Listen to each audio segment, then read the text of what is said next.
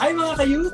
Ako nga pala si Dean Airo Dancel at ako ang inyong makakasama para pag-usapan ang pananaliksik sa proseso ng produksyon. Pero bago ang lahat, kilalanin niyo muna ako. Simula nung college pa lang ako, naranasan ko na ang iba't ibang production hanggang mapadpad ako sa iba't ibang kumpanya ng TV broadcasting. Mula sa sports, entertainment,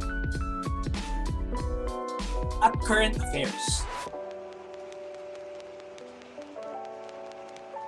Pati sa pagtuturo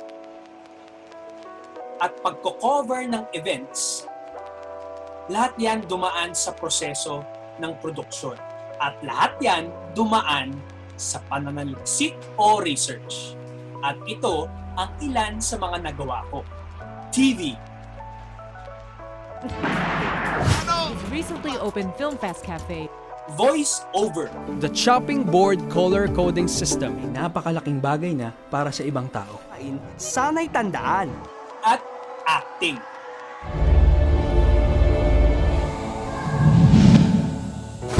Paramdam ka naman ulit. Miss na kita eh. Lahat ng yan hindi ko magagawa kung walang pananaliksik o research. So ang pag-uusapan natin ay pananaliksik sa proseso ng produksyon ng telebisyon.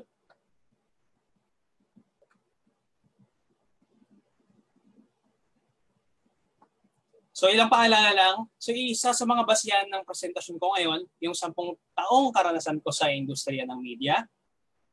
Meron pang mas eksperto pa sa akin sa pagtalakay ng research at ng TV production. Kaya marami pa akong kakaining bigas pero gusto ko lang i-share sa inyo yung mga naranasan ko. Sunod, maaari kayong mga magmungkahi na mga gusto nyo idagdag o gusto nyo pang itanong sa presentasyon ko ngayon mamaya sa question and answer or pwede nyo rin ako i-PM o mag-send ng email. At syempre, rock and roll.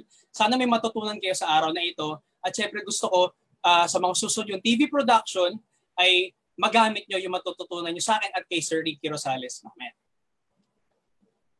Ano nga ba yung research? Nung college ako, nung narinig ko to, dalawa yung pumapasok sa akin bagay. Una, boring or pangalawa, medyo mahirap gawin. Pero nung nagtatrabaho na ako at sa tagal-tagal ko na sa industriya, napakalaking tulong ng research para mapadali yung buhay natin. Kaya, sabi ni Tita Merayam Webster, it is a careful search or collecting of information about a particular subject. So kailangan mong busisiin yung mga bagay-bagay.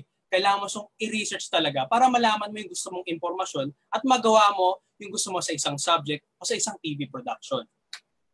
To be specific, sabi naman ni Isabel Enriquez Kenny sa Making Documentaries in the Philippines, research is the backbone of a story. Ito yung gulugod para kumapit yung story mo at matapos mo to hanggang dulo. Kasi kung wala tong research, medyo hindi ka magiging successful para mapahatid mo yung mensahe na gusto mong iparating sa inyong audience. Sa tagal ko na sa industriya, meron akong 4 na na-discovering iba't ibang klaseng research. Ito yung offline, online, interviews, at yung archival. Sa offline, usually ito yung makukuha mo lang sa bahay mo. Pwedeng mga libro, pwedeng iba't ibang print media, pwedeng kung nasa opisina ka, ito yung database ng inyong opisina para makakuha ka ng iba't ibang impormasyon na magagamit mo sa research mo. Eventually, magagamit mo to sa iyong gagawing TV production. Next, online. Obviously, ito yung iba't ibang websites ang makikita natin sa internet. Pwedeng news agencies, pwedeng government institutions, pwedeng yung Youth for Truth Facebook page or kanilang website na makakatulong sa atin para magamit natin ito sa paggawa ng TV production. Next, interviews. Itong mga interviews na to, talagang kailangan mong kausapin yung mga taong gusto mo para malaman mo yung iba't ibang impormasyon na magagamit mo sa iyong TV production. Pwedeng face-to-face o harapan, pwedeng through phone, tatawagan mo sila, or pwedeng sa internet, kagaya nito, sa Zoom. And lastly, yung archival. Ito yung sinasabi namin na in-depth na kailangan mo talagang galugarin or hanapin yung iba't ibang information sa library, sa museums, para malaman mo yung in-depth na impormasyon tungkol sa mga artifacts o historical background ng gusto mong subject na malaman. Bakit nga ba kailangan ng research o bakit kailangan ng research? Iwas problema o copyright issues. Pangalawa, magkaroon ng malupit at malikhaing gawa. Pangatlo, laging handa. At pang-apat, gagaan yung buhay nyo. Ito sa unang picture na to, si Brillante Mendoza, ginawa namin siya ng episode sa profiles noon. Nagpalabas kami ng iba't ibang photos at videos na hindi namin gawa. So kailangan namin itong ipaalam sa iba't ibang mga tao na gumawa o meron talagang rights para dun sa mga photos at videos na yun at nilagyan namin sila ng courtesy para hindi kami magkaroon ng problema kung i-broadcast man namin siya. So ganun din sa inyong mga TV prod o sa inyong mga vlogs or sa inyong mga events coverages, kailangan nyo humingi ng pahintulot sa iba't ibang tao ito. Including din yung mga music na gagamitin nyo at iba-iba pang gagamitin nyo para sa inyong mga TV production. Pangalawa, magkaroon ng malupit at malikhaing gawa. Dito sa documentary na Pinoy Trans Kings, ito yung time na wala pa masyadong gumagawa ng documentary tungkol sa mga trans men. So yung time na yun, naisipan namin siyang gawan ng mga kaklasiko sa grad school. At the same time, meron silang first ever pageant ng trans man noon. So na-incorporate namin siya. Pero alam naman natin, documentary medyo seryoso. So pinasukan namin siya ng mga creative inputs na maging entertaining para naman panoorin ng iba't ibang tao. So laging handa sa isang live coverage lalo sa mga sports coverage events. Minsan yung mga host o yung mga anchors na nanghihingi sila ng specific research lalo na may mga bagong player na dumating, may mga team na nagpalitan ng players, hihingi sa amin yan ng research. Una, ibibigay namin script, outline. Next, ibibigay namin syempre magsa-search kami agad sa phone para maibigay updated info o details dun sa mga players at teams na hinihingan ng mga anchors namin tulad ni Kiefer Ravena. And lastly, sobrang gumaan yung buhay namin noong SEA Games dahil sa research. Meron ng mga prepared research na nakalagay sa script. At the same time, sobrang accessible yung iba't ibang pages, lalo na sa details ng iba't ibang bansa na nagpapadala ng mga players sila dito sa SEA Games. So sobrang gumaan talaga yung buhay namin nun. Ngayon naman, pagdadaanan natin yung production process ko. Kaya nga sa tinawag na proseso, may iba't iba siyang pagdadaanan. Pre-prod, production, at post-production. Unahin natin yung pre-production. Dito meron akong ilang mga bagay na na-pick up nung nagtatrabaho ako. Una yung brainstorming. Ginagawa namin dito yung pagbabatuhan ng mga iba't ibang ideya para makabuo kayo ng konsepto na ipapalabas nyo sa inyong iba't ibang TV production. Isa sa ginagawa namin dito, yung show meet. Punta kami sa isang kwarto, isang location sa opisina. Mag-uusap-usap kami doon. Pero bago kami mag-usap-usap pagbatuhan ng ideas, isa-isa kami. Nagbabasa muna kami sa internet, sa mga mobile phones namin, ng preliminary research namin na gusto namin i-pitch na ideas doon sa gusto namin maging episode for the day, sa mga palabas namin sa araw na yun. And meron din kaming ginagawa na web. Ito sa web na to, nagsisimula siya sa maliit na bilog hanggang sa lumalaki siya sa isang konsepto at lumalawak hanggang mapunto mo yung pinaka-specific na konsepto na gusto mo na ipalabas sa iyong TV production. After mo magawa yung mga ideya na yun, pagkasunduan nyo ng inyong grupo, gagawa naman kayo ng outline. Siyempre, kailangan nyo gumawa ng flow para magkaroon ng totoong dalo yung gusto nyong TV production na ipalabas. Sunod naman dito, magawa nyo yung mga iba't ibang ideya, makagawa na kayong outline. Isa sa ginagawa namin noon ay mag-ocular. Kailangan namin pumunta doon sa iba't ibang lugar na paggaganapan namin ng shoot ng interviews para malaman namin siyempre kung ayos ba yung ilaw doon, maluwag ba yung lugar, tahimik ba, yung mga ganong elemento kailangan namin i-consider bago kayo mag-shoot. And after nung tatlong yung script. So, napakahalagang meron kayong script at napakahalaga na yung iba't ibang research nyo ay mailagay nyo sa script. Usually sa script, merong audio and video elements. Sa audio, lahat ng gusto nyo marinig sa inyong TV production dapat nandun siya. At the same time sa video, lahat ng gusto nyo makita sa video niyo ay dapat nandoon sa video side. So dapat yung left at right, meron siyang tinatawag na audio and video sync. Dapat nagkakasundo sila. Not necessarily literal na dapat kung ano nasa audio, hindi nasa video. Not necessarily ganon. Pwedeng dapat tugma lang sila. Na kung yung sinasabi ni audio, na ipapaliwanag din ng video and vice versa. Ito naman yung isa sa mga saying or mga kasabihan na tahalgi ko naririnig sa mga production namin. Sabihin nila, okay na tayo? Dito pala sa pre-production, dapat na pagkasunduan nyo na na ito yung concept ng gagawin natin, ito yung flow na gagawin natin, ito yung nakita namin sa Ocular, at ito yung script. Kasi after na pre-production, tuloy-tuloy na yan from the production and the post-production. So dapat dito pa lang nagkakasundo na kayo. Now we go to the production. Isa sa mga ginagawa namin is shot list. So dito, literal, nililista namin yung mga gusto naming shots na kukuhanan namin para hindi na kami nalilito. Kumbaga, sa editing kahit paano mapapadali yung buhay namin. Ito isa sa mga template na nakuha ko or ginagawa rin namin. May number sa gilid, makikita ninyo, meron din type of shot, kung close-up, wide o medium shot. Meron din description, i-describe nyo yung bawat isang eksena na or bawat isang elemento na makikita nyo dun sa shot ninyo. Location, indoor, outdoor, exterior, interior, at kung ano pa yung makikita doon sa location. At syempre, yung cast o kung sino man yung kasali mga tao doon sa inyong eksena, may it be an interview or live coverage. Sunod sa actual shoot. Dito syempre pumapasok yung mag-i-interview ka na o kukuha ka na ng iba't ibang eksena. Isa sa ginagawa namin research dito, yung gamit. Kailangan kasi dito pulido na yung gagamitin mo bago ka pumunta sa shoot. Hindi pa pwedeng may kulang, hindi pa pwedeng hindi mo alam gamitin yung isang bagay. So dapat talagang pag-aralan mo siya bago mo siya gamitin. At the same time, dito rin sa actual shoot, nagte-take down notes kami kung ano yung mga quotable quotes ng mga in-interview ninyo para pagdating sa editing, meron na kayong mga maaaring ilagay na pwedeng sabihin natin sa teaser o sa mga trailer na gagawin yung TV production. And lastly, dumping. Ito yung sasabihin natin medyo boring, sinasabi ng iba pagdating sa production kasi ito lilipat mo lang yung mga material Pero ito yung isa sa pinakamahalaga at kalimitang nakakalimutan, lalo na nung nagtuturo pa ako. Nakakalimutan ng mga estudyante ko, yung proseso ng dumping. Sa dumping kasi kailangan nakasegregate yung mga material na nakuhanan mo. For example, yung mga supporting clips na nakuhanan mo, yung mga kuha ng host mo o ng anchor, at yung kuha ng mga interviews, kailangan hiwa-hiwalay yan.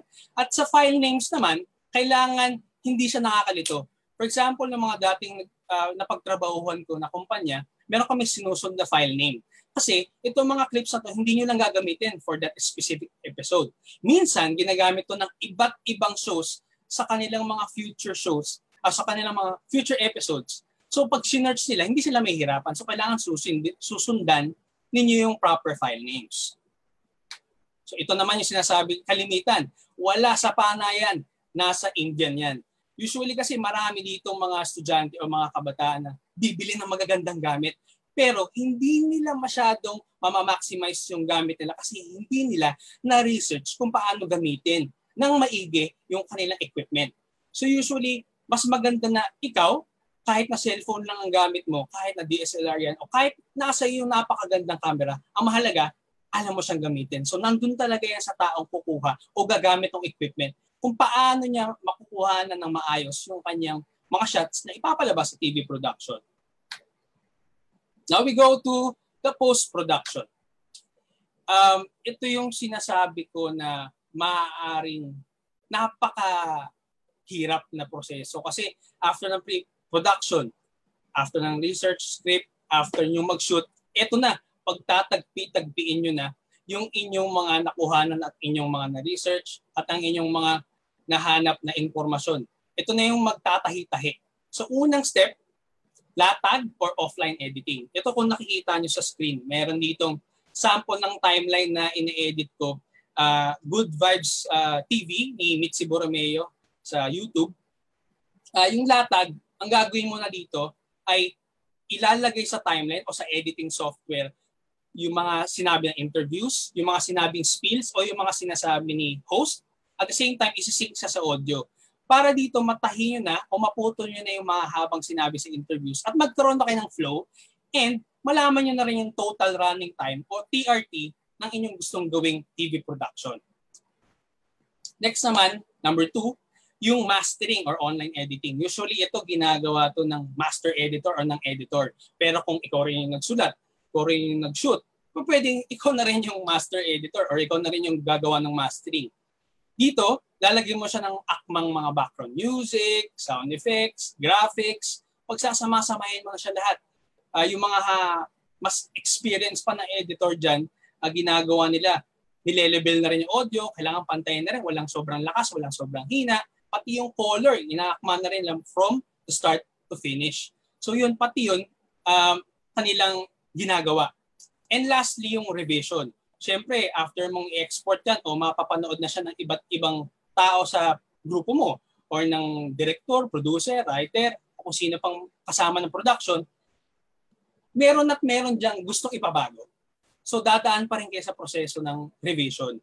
So dito, minsan dumating sa second, third, fourth revision, pero hanggat maaari sa mga susunod na episode, mababawasan mo na siya.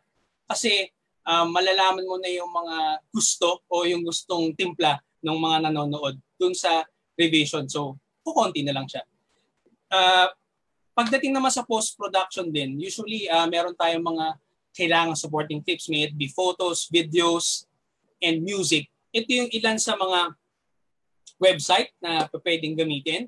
Pexels.com, makakuha kayo ng stock photos and videos na walang bayad at wala ring copyright issues. Pati rin sa audio library, makakita rin kayo ng iba't ibang background music. Iba pwede nyo gamitin sa inyong mga vlogs, sa inyong mga events, and syempre sa inyong mga TV production. Makukuha nyo siya dito. Yung iba nagtatanong, bakit po katunog to ng iba't ibang commercials, katunog to ng iba't ibang shows? Kasi nga copyright free siya. So kahit sino pwedeng gamitin, pero huwag kayong mag-alala na umulit o marinig siya or magamit nyo siya. Kasi nasa sa inyo yun. Kung paano nyo i-execute yung ginamit nyo background music, visual effects, etc. and etc. And ito yung isa naman sa mga sinasabi ng mga nakakasalumuha akong editors. Habulin na lang natin sa editing yan. Kasi pagka sa pre-prod and production, meron tayong mga nakakalimutang maliliit na bagay. Dito, sa editing talaga, hihilutin mo yung mga nakalimutan niya sa pre-production at sa production. Yung post-production talaga yung tatapos ng lahat ng problema nyo. At the same time, kung makikita natin dun sa previous slide ko, mas malaki yung allotment ng post-production at pre-production sa production. Kasi sa pre-prod at post, napakalaki talagang bagay yung gugugulin nyo. Sa research pa lang, sobrang haba na ng gugugulin yung oras para makompleto lahat ng yun. Kasi sa production naman, mag-shoot tayo, limited yung time. So, kailangan dito, galingan talaga natin yung pagtatahe kasi ito yung tatapos ng ating story na gusto nating ipahatid sa ating mga manonood. Yan. So, dumako na tayo sa post-mortem. So, tinatawag namin itong post-mortem. Hindi yung parang pagkukolekta ng patay. Pero ito yung pang-conclusion after ng production process. And syempre, after na rin itong presentation ko, ipo-post-mortem na rin natin. So, kung yung mga tips na ibibigay ko.